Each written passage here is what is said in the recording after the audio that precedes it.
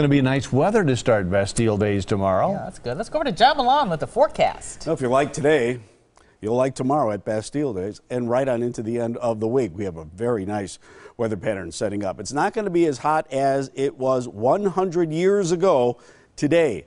At Greenland Ranch, Death Valley, California, 134 degrees. That is not only the warmest temperature in North America, it's the warmest temperature on recording for planet Earth, 134 degrees. Our high temperature today, 80.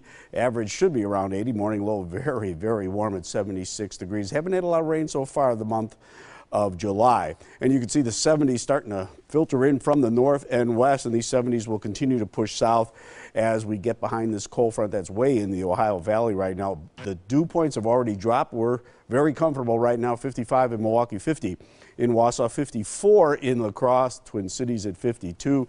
The comfortable dry air will stick around right on into the weekend. Right now we're at 79 in Milwaukee. It's just a beautiful evening setting up. 73 in Waukesha and Port Washington, West Bend, 76 Watertown and Whitewater. Overnight low temperatures, good sleeping weather, 61.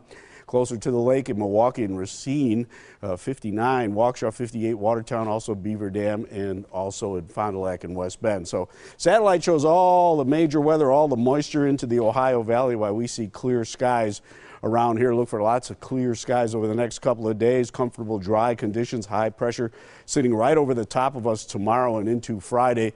Pretty much ensures that we have the very dry air continuing on. It blocks the next weather system coming in from the west. So all in all, tomorrow, northerly winds, 78, 77 degrees in Milwaukee, 80 in Madison, 82 going out to La Crosse, upper 70s in the northern part of the state with plenty of sunshine. So clear skies again tonight, comfortable dry air, west-northwest winds will be light, low 61 tomorrow.